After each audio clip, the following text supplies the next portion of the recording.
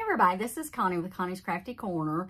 I meant to have more videos put up last week, and I did film a couple of videos that I didn't post because I updated my, well, I didn't update, my computer updated. It's a Mac, and a lot of times when I film my videos, I stop them and then have to start them back, and a lot of times y'all barely notice it because it's just real quick, you know, because usually I have to go get something, or if I start coughing, or if I get a phone call or something, that's what I'll do. But I don't know how to put them together unless I put them in my iMovie that's on my computer, and I could not get my clips to load into iMovie, and I just gave up. And then I thought, well, I'll try again later. And I went back and I had deleted my clips, my videos that I'd made. So I have no idea what I talked to y'all about last week in those videos that y'all are never going to see. So I thought I'd come on here and talk to you a little bit about what's been going on with me. Okay. Last week, I think it was last week, yes. Last week, I filmed that yarn tour, my sewing room, craft room. I filmed all that. And I had talked to you guys about going through my mother's paperwork, my mom's. And if this is someone, y'all, I can't get my words out today. If this is someone's first time seeing these videos, my mom does have Alzheimer's. And I've taken care of her finances and all her stuff for years. It's like the 4th or 5th year that I've been doing that. So needless to say, any insurance or you know, paying for any bills or anything, I've taken care of. Well, my mom has a certain kind of insurance. I think when you're on Medicare, you have to get these supplemental policies that help pay for your medicines and stuff like that. But anyway, she had one kind that she's had for years. Well, we didn't know that another insurance company had called my mom and talked to her and had her switch her insurance companies. So we kept getting all these bills of denial of payment and all this stuff. And with my personality, I just threw them in a little box and just ignored it because I thought, well, I'll just deal with this later, you know. Well, 3 months, 4 months go by, and I thought, well, I better deal with it. And in the meantime, we had found out that she had had her insurance switched and all this other stuff. They were attempting to build her old insurance. So I had to stay on the phone with Medicare and doctor's offices and everything all day. I think that was last Tuesday or Wednesday. I can't remember exactly the date. But we got most of it fixed. So hopefully there'll be no more hiccups. We have lost her new insurance card, and I'm waiting on a new one to come in. So, but anyway, I got all that taken care of last week. I did go to the doctor last Friday. I'm still waiting on some blood work, to make sure everything's good. I hadn't heard anything, so I went Friday, and this is Tuesday afternoon, so hopefully no news is good news. But they did find that I may have a possible hernia. I've had some abdominal surgeries, and sometimes that'll happen. I've been having a pain next to my belly button that might happen 3 times a year, and this has been going on for years. And as women, I don't know how about you, but I just ignore stuff. If it's not going to continue to hurt, I forget about it. But I did mention it to her in my appointment because it's not happened lately, but I knew that it's happening, and she was such an amazing doctor that seriously let me sit there and talk to her for about an hour. So I get to go have a CT scan to have that checked, and hopefully that's going to be okay.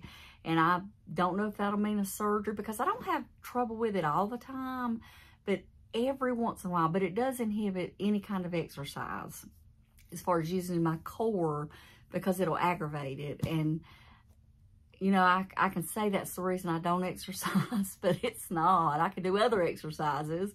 But, you know, if I need to get it fixed, I need to get it fixed. But time will tell about that. But, and also, we're still just waiting to see. She's going to make me go to the gynecologist. She's going to make me get a mammogram and all that stuff that I've put off. I think I had a mammogram like 3 years ago. I don't know if I need one, but she said I had to have one. So, but, and they did diagnose me with ADD.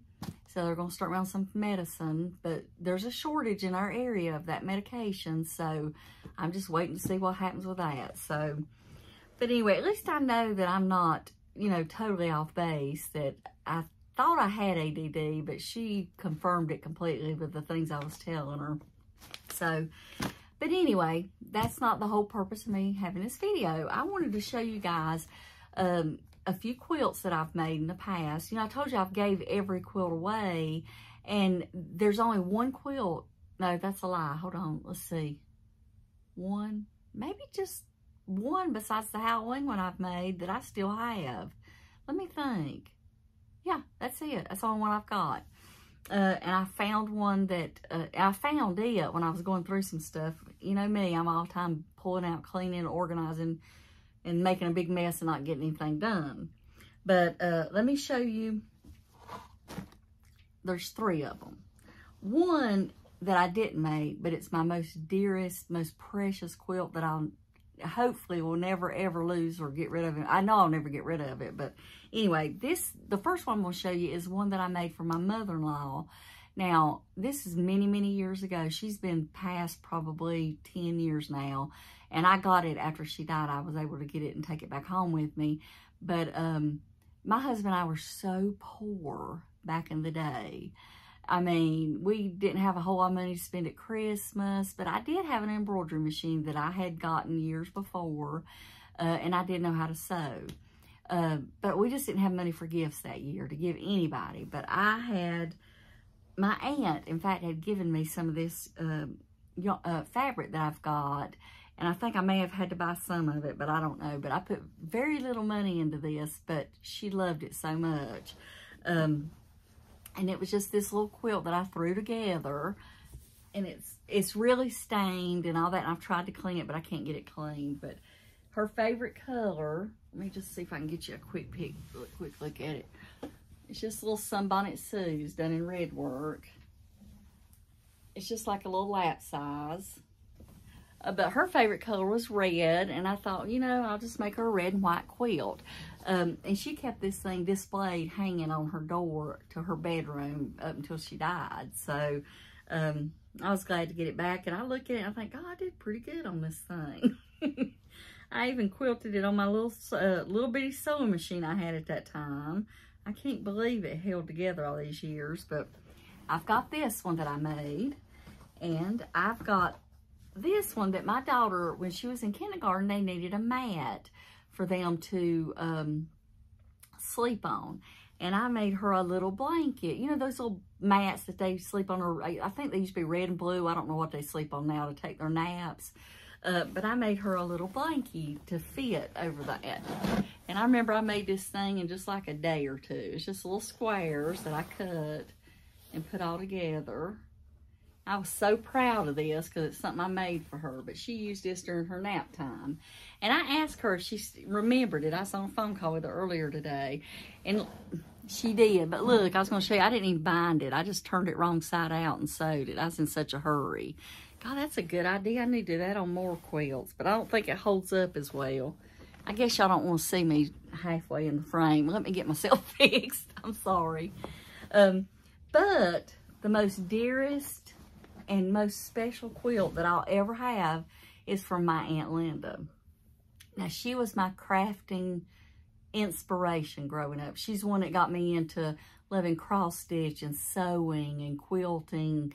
And now I never saw her crochet. I don't think I ever saw her crochet or knit, but I know she did. I know she knit because I got a pair of knit socks. That's a lie. She did knit.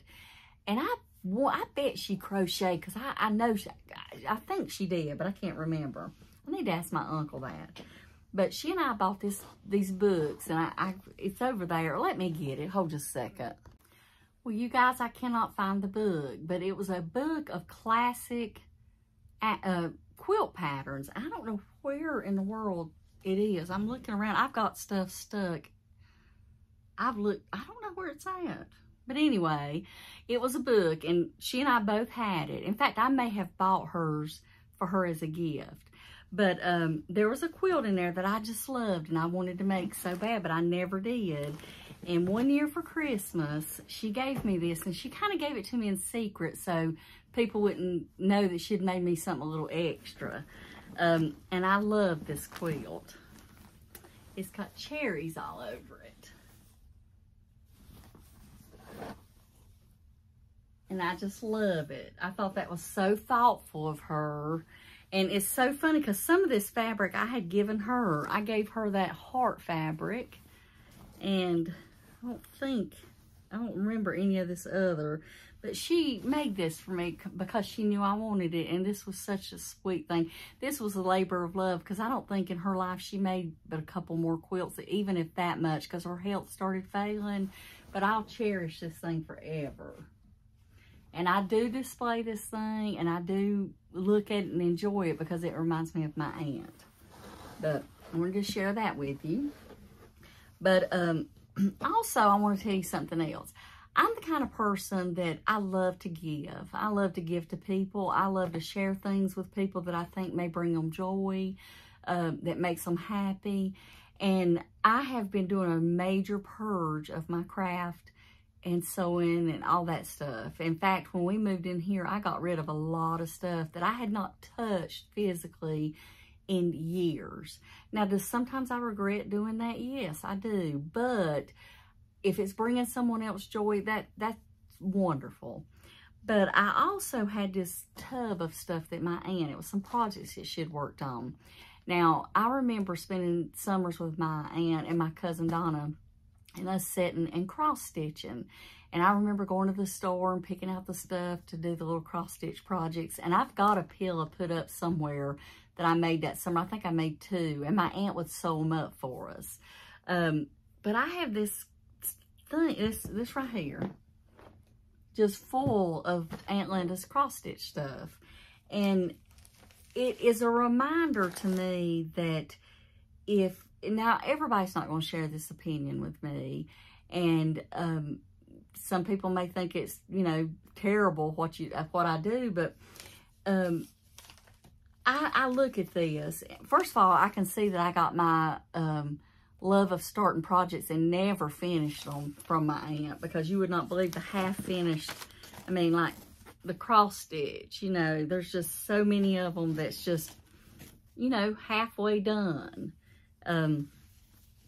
This right here, I'm wondering if that wasn't something that I did, because I can remember starting a pillow like this, because she had one that she had made and give to my grandmother, just like this. I've got these old patterns of hers.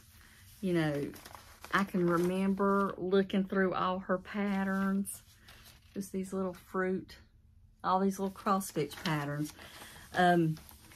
But what I'm trying to tell you is that I see all these things that were not finished, and all of these supplies that built up. Like, okay, this for instance, this is a little thing that she had, and it's like a little cross-stitch set or embroidery. It may even, no, it's kind of cross-stitch.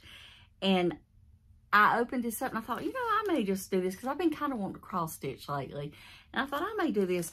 But she had stuck a needle in the fabric and has rusted and just completely ruined the thing. And plus, it's just, the fabric is, not the best shape. But I'll show you where she had worked on. This may not be the one where she actually stuck her needle. Look how resourceful she was. She had her little guide for colors stuck on the back of a checkbook that she had threaded through. And look at this. Oh, my goodness. This just brings such joy to me. But she had started this project and just never finished it. I've never seen a counting cross stitch that had the coloring in the background. But and look, bags and bags and bags of this floss. There's so many bags I can't hold it all.